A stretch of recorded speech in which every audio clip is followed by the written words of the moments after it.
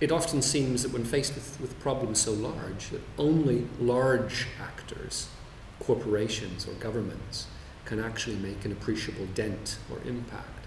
But I would argue it the other way around. I would suggest that in the face of outcomes that are created by the aggregation of individual behaviors and decisions, it's really those individuals, as consumers, as citizens, as parents, as people, as neighbors, as friends, who can actually make the most difference. But that requires each and every one of us to begin to think a little more clearly about the water we're consuming directly, that 150 litres per person per day I spoke about earlier, and also indirectly through embodied or virtual water.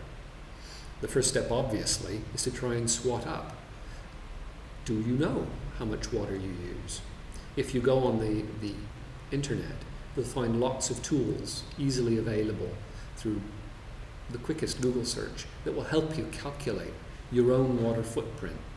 My research group has developed one which is easily available if you Google the Bristol Group for Water Research. There on our water use calculator, you're able to enter your own behaviors in terms of numbers of showers per week.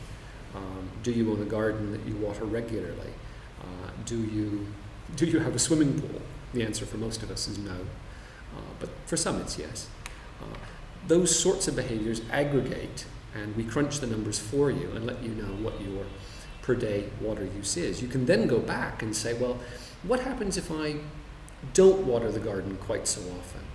What happens if I perhaps don't wash the car so often? So information is important. Similarly, with respect to embodied water, it's incumbent on consumers to begin to add water to their mental calculations when they're standing in the supermarket wondering whether they should buy the Kenyan fine beans or the local dwarf beans. For me, the answer depends on the season. I like having beans available year-round, but it's about making a knowledgeable choice, and about knowing that sometimes you make choices that incur a water debt to other parts of the planet, and you must then try to think a little bit about how to redress that debt. Governments are not the best actors in this context, in my view, because I think if you think about it historically, governments rarely lead. They generally follow, but only once the direction of travel is firmly established. And governments follow in one of two ways. They either release another manifesto saying, hey, everybody, what you're doing is what we've always believed in. And here in England, we've seen plenty of that lately. Or they catch up by being replaced. And again, that process of replacement is about voter behavior. It's about individuals once again. I would also reject the view that corporations or market forces should be allowed to take the lead, really because market forces are part of the problem. And perhaps the clearest example I can give of that is the phenomenal rise and rise and rise of the international bottled water trade. Bottled water, in little more than a generation, has gone from being a fringe product to being a global ubiquity.